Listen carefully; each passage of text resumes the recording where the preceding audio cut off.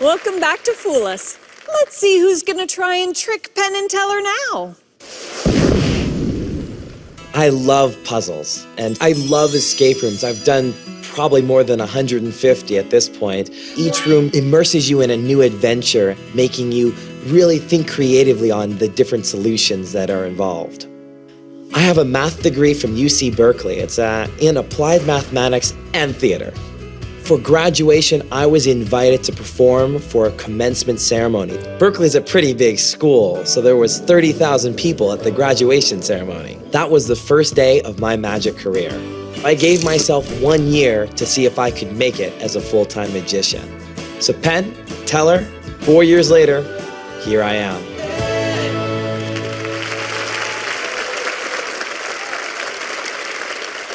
Ladies and gentlemen, please welcome Nathaniel Segal. Thank you very much. It's great to be here, in person. You know, I've been counting down the days until my Vegas performance on this board. Wait a minute, I forgot to add yesterday and today. Perfect.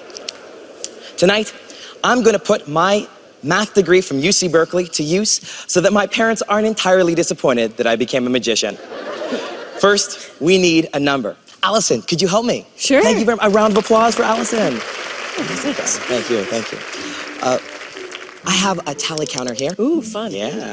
I like it because it's a totally fair way of getting a random number. Plus, I like the sound the clicker makes.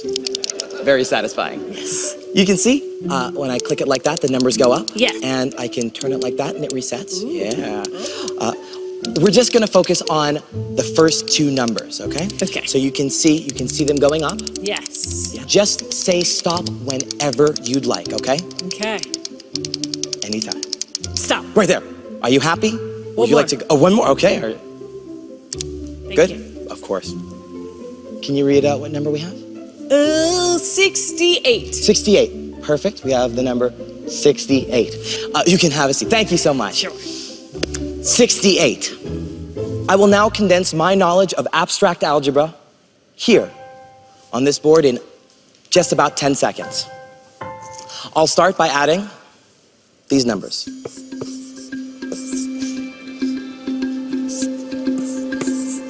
You can see 49 plus 1, that's 50, plus 12, that's 62, plus 6, that's 68.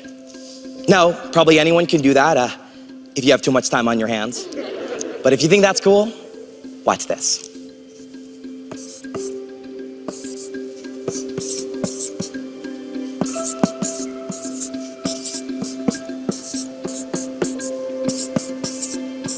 Done.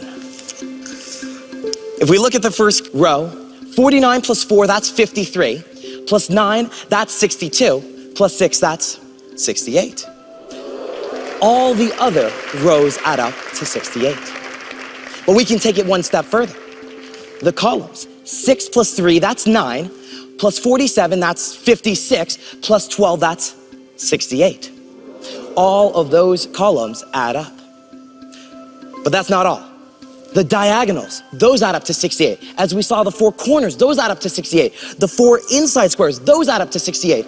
These four right here add up to 68. These four, those add up to 68. And okay, you probably weren't expecting to do that much math tonight, so I think you get the point. But there are over 68 different possible combinations of Allison's freely chosen number, 68. Thank you. Oh, thank you very much. Now, maybe you've seen magic with numbers done like this before, but there's another miracle hiding in plain sight. Check out this magical coincidence. If you count the marks on this board, 1, 2, 3, 4. No, we're not gonna count every single one. That would take forever. But you'll find there are 68 of them. Exactly the same number Allison freely chose just a few moments ago. But if you're not impressed with that, we can add a little bit more magic this way.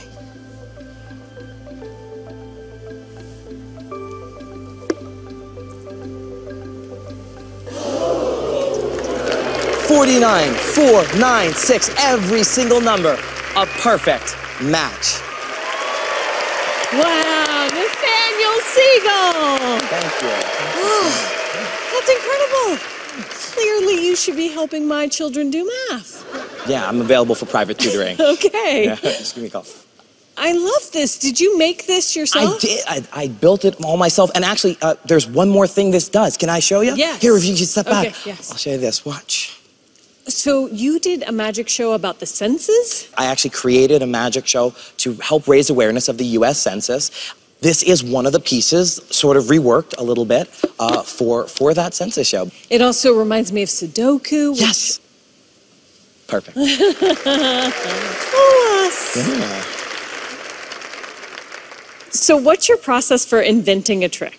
I like to start thinking about what do I want to accomplish and then how do I accomplish it. But then I also set parameters for myself. Sometimes like, can I make this an examinable trick? Or can it be fold flat so I can travel? Or things like that. And so that really helps me zero in on trying to be creative instead of just dealing with, I want to do magic. Right. I know exactly what I want to do and have an idea of how I can do it. Kind of like this Fool Us thing.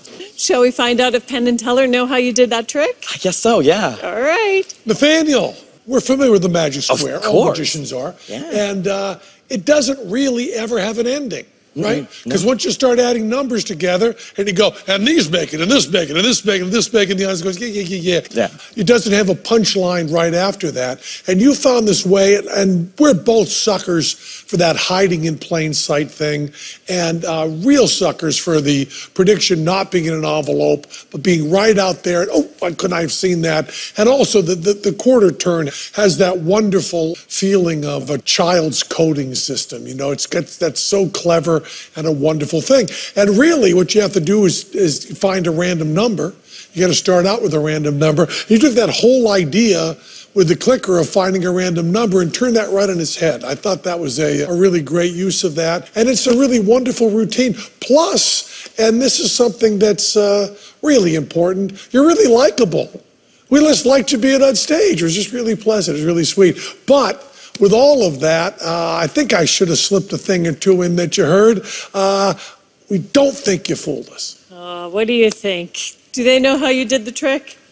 They're great at solving things, so I think they got it. Wonderfully Well, done. thank So you, good. Nathaniel Segal. Thank you.